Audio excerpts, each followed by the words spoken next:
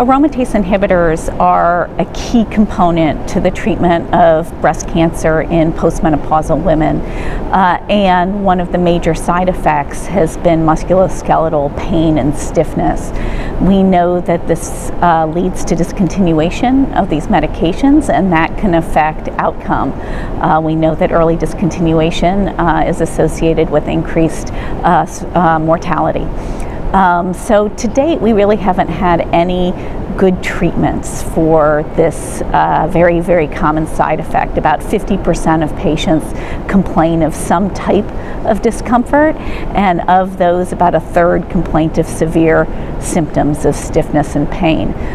There have been some studies that have shown some benefit, exercise and acupuncture, but no pharmacologic treatments. This was a large randomized study conducted through the Southwest Oncology Group, looking at duloxetine versus placebo. It was a 12-week intervention, and patients were followed for an additional 12 weeks after they stopped taking the medication.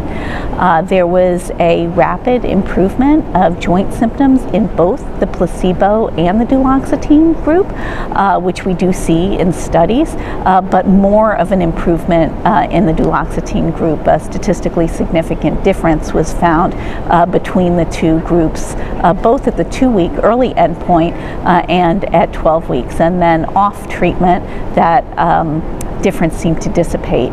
So there were side effects associated with the duloxetine, very few grade 3 side effects. However, in terms of any side effect, some patients complained of insomnia, some gastrointestinal side effects, and some headache.